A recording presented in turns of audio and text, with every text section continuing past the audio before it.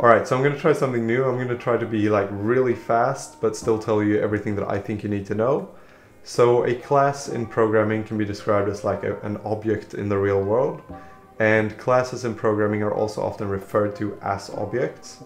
And so object-oriented programming basically just means utilizing classes in your code. So if you want to write good code, then you really need to know how to use classes. So let me break this down for you. Here you see a class written in Python, and that looks simple enough, right? But at this point it doesn't really do anything for us. So let's make this a little bit more useful, and let's add some attributes to this class.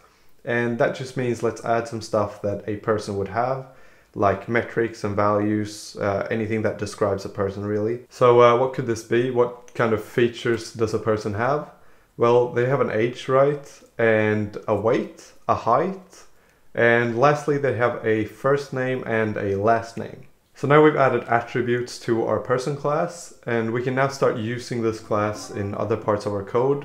We can create what is called an instance of our person class. We can make a new person that will be our user, let's say. And here comes the really cool part. So now we're actually able to access the attributes of person and set them for our user.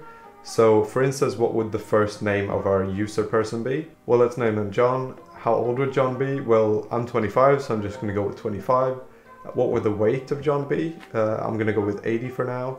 And this could of course represent like any metric you want. So it could represent grams, pounds, or kilos.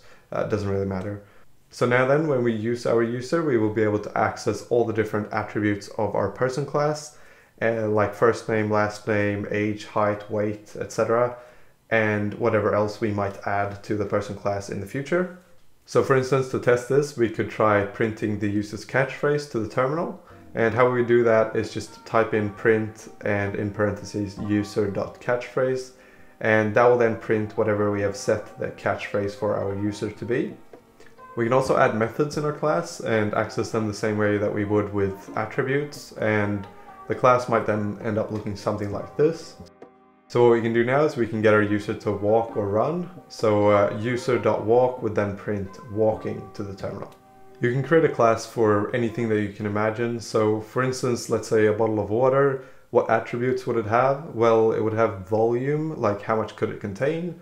It would probably have what type of bottle it is. Is it wine, soda, milk, whatever? And what methods would it have? So what can you do with a bottle? Well, you can pour it, you can fill it, you can probably recycle it. Creating classes is something that may take some time to get used to. It took me some time to get used to it. And I would recommend just practicing by creating classes for things that you see and have around you. And this will teach you how to abstract real-world things and represent them in code, which is pretty much what programming is all about. And if you learn to do this well, then you pretty much won like half the battle when it comes to learning to code. Okay, I hope I did that well. I tried to be really fast, and I hope I explained it well and that you got something out of this. And I hope I'll see you in the next one.